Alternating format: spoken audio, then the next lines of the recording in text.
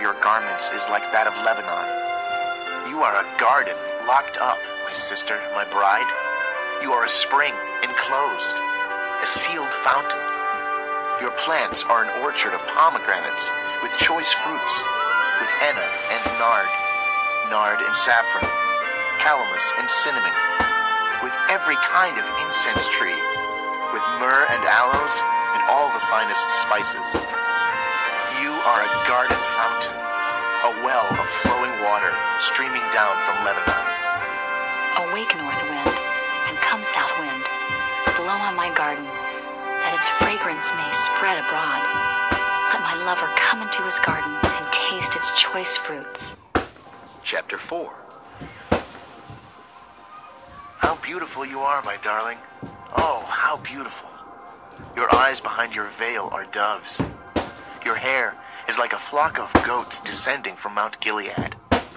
Your teeth are like a flock of sheep just shorn, coming up from the washing. Each has its twin. Not one of them is alone. Your lips are like a scarlet ribbon. Your mouth is lovely. Your temples behind your veil are like the halves of a pomegranate. Your neck is like the Tower of David, built with elegance. On it hang 1,000 shields, all of them shields of warriors. Your two breasts are like two fawns, like twin fawns of a gazelle that browse among the lilies. Until the day breaks and the shadows flee, I will go to the mountain of myrrh and to the hill of incense. All beautiful you are, my darling. There is no flaw in you. Come with me from Lebanon, my bride. Come with me from Lebanon.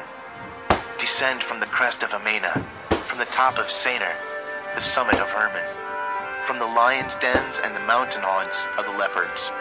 You have stolen my heart, my sister, my bride. You have stolen my heart with one glance of your eyes, with one jewel of your necklace. How delightful is your love, my sister, my bride. How much more pleasing is your love than wine, and the fragrance of your perfume than any spice. Your lips drop sweetness as the honeycomb, my bride. Milk and honey are under your tongue. The fragrance of your garments is like that of Lebanon. You are a garden locked up, my sister, my bride. You are a spring enclosed, a sealed fountain. Your plants are an orchard of pomegranates with choice fruits, with henna and nard and saffron, calamus and cinnamon, with every kind of incense tree, with myrrh and aloes and all the finest spices. You are a garden fountain, a well of flowing water streaming down from Lebanon. Awake, north wind, and come, south wind, blow on my garden, that its fragrance may spread abroad. Let my lover come into his garden and taste its choice fruits. Chapter 4. How beautiful you are, my darling. Oh, how beautiful. Your eyes behind your veil are doves. Your hair is like a flock of goats descending from Mount Gilead.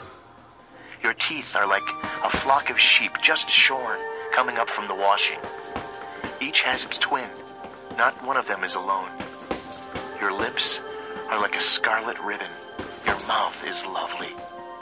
Your temples behind your veil are like the halves of a pomegranate.